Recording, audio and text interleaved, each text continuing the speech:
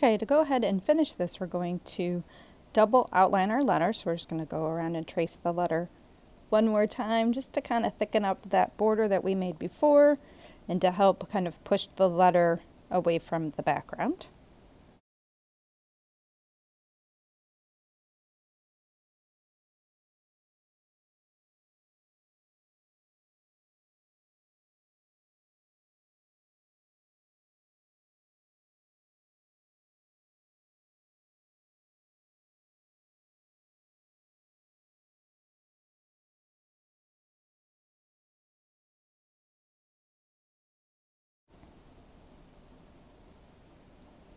Once we have that done, we're going to get our black colored pencil.